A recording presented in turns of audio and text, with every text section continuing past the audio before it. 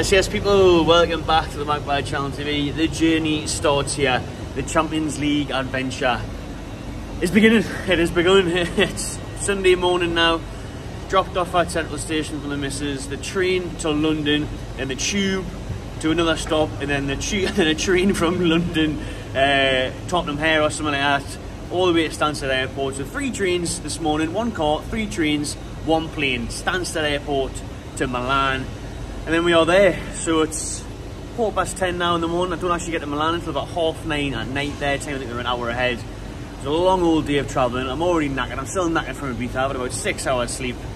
But I'm buzzing. I can't wait for this. So I just want to get there now. Bit of a trek. But I flight from Newcastle, which was a shame. Flying solo like Macaulay Culkin. Can't wait for that. But at least I'm in a nice, crusty first class for this one. Nice first class settings. Trap myself for this European adventure before we get on the Ryanair to Stansted to Milan. So let's get on board and get going.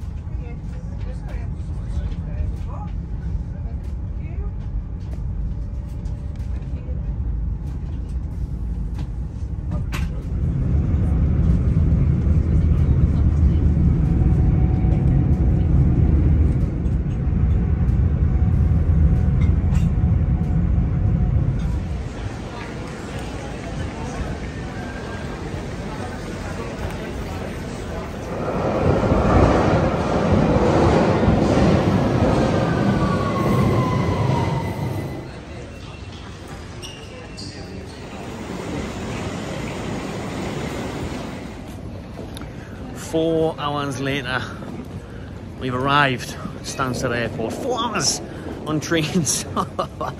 Oh, I've got about 3 hours until my flight. Get through security and meet some of the lads who are already here in Wetherspoons. I think I fancy a nice little pint of Moretti. Thank you.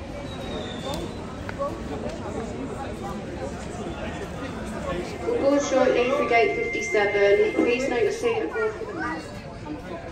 You doing the orange cordial? You haven't got time for that, man. You're gonna miss your flight, man. Oh, fuck off!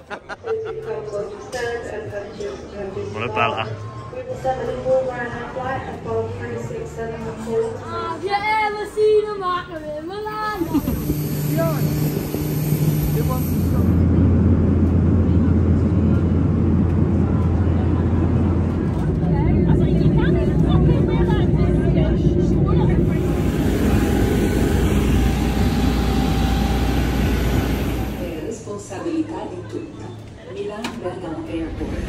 So I didn't realise just how far out this Bergamo airport was that we flew into.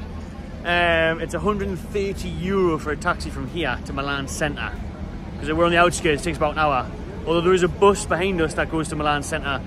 So we're trying to get on that, but they're saying they're not sure there's enough seats available on the coach. So hopefully there is.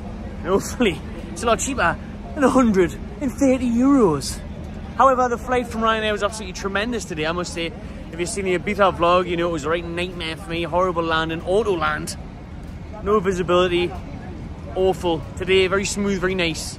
I think the 6 pints helped beforehand, mate, to ease the flight nerves. Let's see how we get on trying to get to Milan city centre.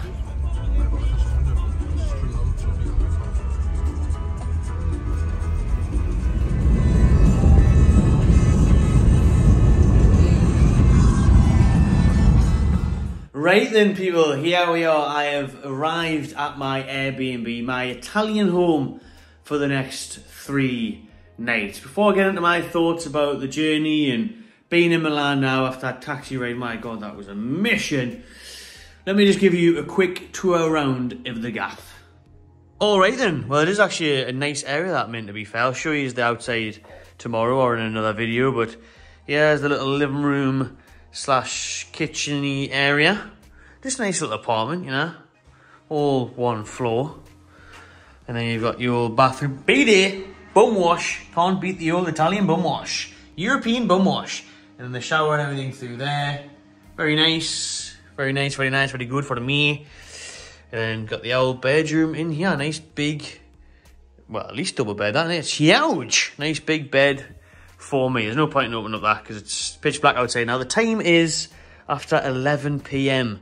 in Milan. I set off from Newcastle at 9 a.m. Wow, so 14 hours of travelling. Obviously, we're an hour ahead, so about 12, 13 hours in total. But this is the humble abode for the next few nights. There we have it then. There's the room tour, the apartment tour. Sitting down now on the sofa, I feel like I'd fall asleep straight away. I am shattered. What a day that is. So like I said, I left the house at about 9:30 this morning. 10:30 train from London, which was actually delayed half an hour. We were stuck in York, was it? Or Peterborough or something like that for about half an hour, 40 minutes. Good job I gave it plenty of time to get to London Stansted Airport because of those delays. So I was meant to get into London King's Cross at 1:25. I didn't get in until 2 p.m. Then had to jump on the tube. A few tube stops on the tube for about 15 minutes. And then, to be fair, very good transport is the Stansted Express in London. So you get the tube from King's Cross to Tottenham Hale. You get off there. It's next to Tottenham Hotspur Stadium. You get on the Stansted Express. It takes about 25-30 minutes straight into the airport terminals. Very, very good, that, to be fair, for like 20 quid. So you can't complain at that. And then I had loads of time. I had 3 hours to kill in Stansted Airport. So I met up with Stevie and a couple of the other lads you've seen on the video there, flags and stuff. And Wetherspoons, which unfortunately, unlike other Wetherspoons, isn't cheap because it's the airport. Nothing's cheap in an airport. So normally what would be £3 for a pint of Guinness was about £7. But anyways, with a good few Guinnesses, I had a nice kind of Moretti on the plane, eased the fears of flying. Thankfully no Autoland. This time there was no Autoland, there was no Ryanair nightmare flights like there was from Ibiza just a day ago. It feels like I've been non-stop. I've literally been in Ibiza for a week nearly. Got back to Newcastle for about 18 hours and I was back on a plane again. When I sat down on that Ryanair flight, I was like, what's going on here? It feels like I haven't not been on a plane.